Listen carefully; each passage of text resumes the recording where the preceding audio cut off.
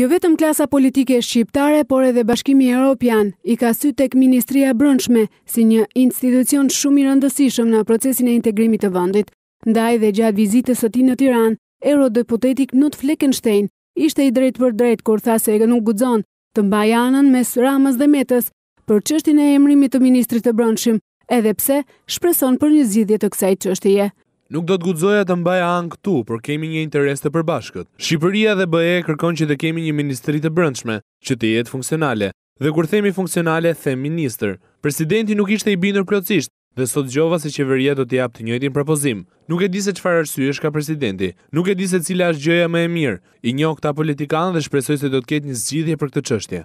Por duket se Sandër Lleshaj është i preferuar nga vendet e Bashkimit Europian. Eurodeputeti Knut Fleckenstein nuk e fsheh vlerësimin pozitiv që ka për Sandër Lleshajin. Informacionet që kam unë nuk e di nëse janë të gjitha informacionet për Sandër Lleshajin, sepse ndoshta nuk i kam të gjitha. Unë nuk i di arsyet e mos dekretimit të Ilir Metës. Nga organizata ndërkombëtare ka komente të mira, pritet mirë Sandër Lleshaj. Megjithatë, kjo nuk përjashton informacionet e tjera që mund të ketë presidenti. Fleckenstein kishte mesazhe të drejtpërdrejta edhe për politikën shqiptare, ndërsa opozitës i kërkon që betejën e saj ta zhvillojë edhe në kuvent. Për të dy kampet kishte një tjetër kërkesë, realizimin e reformës zgjedhore.